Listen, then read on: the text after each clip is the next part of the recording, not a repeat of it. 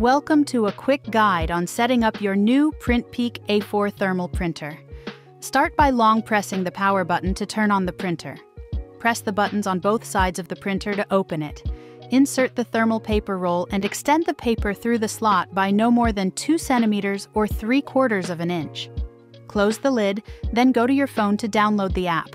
Scan the QR code on the screen according to your operating system to download the app, and log in using any preferred method.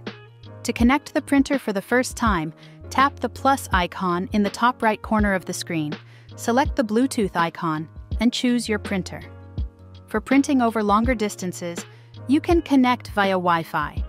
After connecting the printer, go into the printer's settings to configure your Wi-Fi name and password so it can connect to your local network. Now you're ready to print. Under the My Utilities section, you'll find multiple printing options. To print a document, tap the Documents icon and select the document you wish to print from your phone.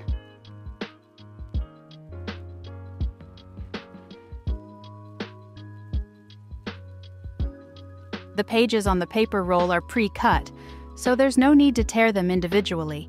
If you're printing a multi-page document, you can wait until printing is complete and then easily separate the pages along the perforated line. To print from a PC, scan the QR code on the printer's box to visit the guide page on PrintPeak's website, where you'll find the drivers needed for setup.